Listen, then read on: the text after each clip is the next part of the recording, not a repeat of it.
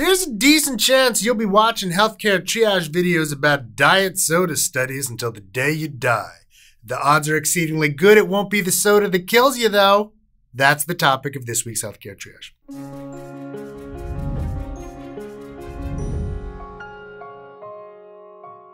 The latest batch of news reports on diet soda came a month or two ago based on another study linking it to an increased risk of early death. As usual, the study, and some of the stories, lacked some important context and caused more worry than was warranted.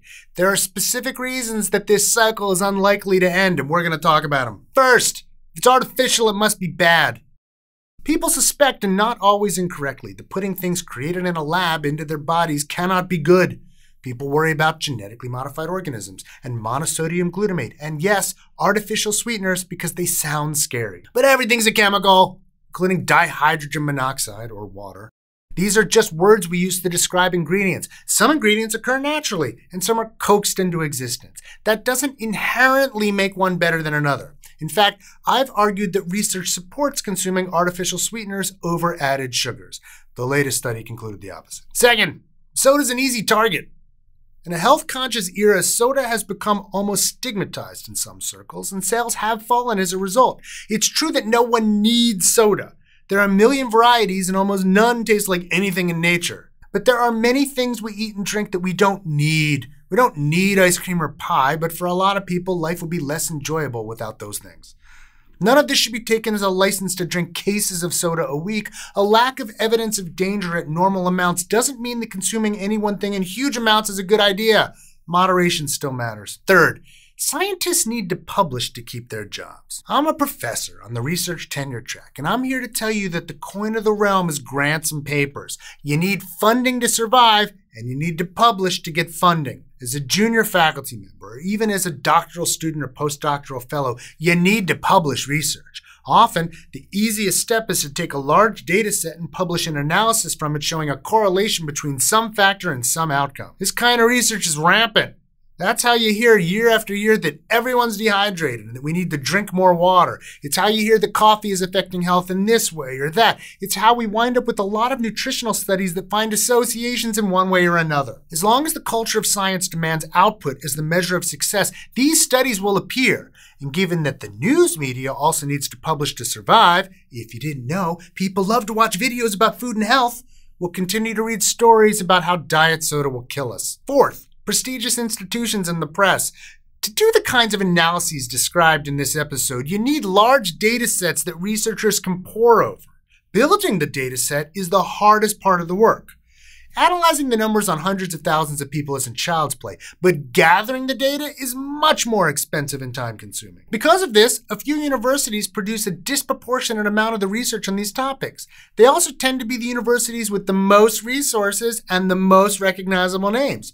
Because they're also usually prestigious, they attract more researchers and more funding to build bigger and newer data sets. They also get more media attention because of having access to more researchers, prestige, and funding. If the research is coming out of a super respected institution, it must be important. Lather, rinse, repeat. Fifth, we still don't understand the limitations of observational studies. No matter how many times we've stressed the difference between correlation and causation, people still look at increased risk and determine that the risk is causing the bad outcome. For reporting on hundreds of thousands of people, observational studies are generally the only realistic option.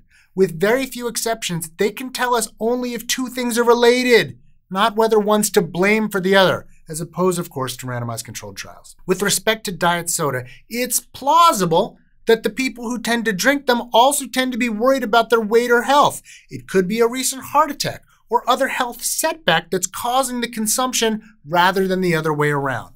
But you shouldn't assume that diet sodas cause better health either. It could be that more health-conscious people avoid added sugars. Many of these new observational studies add little to our understanding. At some point, a study with 200,000 participants isn't better than one with 100,000 participants because almost all have limitations, often the same ones that we can't fix. Dr. John Ioannidis wrote in a seminal editorial, and I'm quoting him, "Individuals consume thousands of chemicals and millions of possible daily combinations. For instance, there are more than 250,000 different foods and even more potentially edible items with 300,000 edible plants alone. And yet, he added, much of the literature simply assumes disease risk is governed by the most abundant substances, for example, carbohydrates or fats. We don't know what else is at play, and using observational studies, we never ever will. Observational research is still the best way to study population-wide risk factors. Sophisticated techniques like regression discontinuity can even create quasi-randomized groups to try to get closer to understanding causality, but too few employ such techniques. Moreover, too many reports still focus only on the relative risk and not on the absolute risk. If a risk increases by 10%, for example, that sounds bad. But if the baseline risk is 0.1%, that 10% increase winds up moving the baseline to only 0.11%. It'd probably be a public service if we stop repeating a lot of this research and stop reporting on it breathlessly. If that's impossible, the best people can do is stop paying attention so much. Hey, did you enjoy this episode? You might enjoy this other episode on why nutrition research is often so terrible. We'd also appreciate it if you'd like and subscribe down below. Another thing you might want to do is to go to patreon.com/healthcaretriage, where, like our research associate Joe Sevitz and our Surgeon Admiral Sam, you can help support the show and make it bigger and better.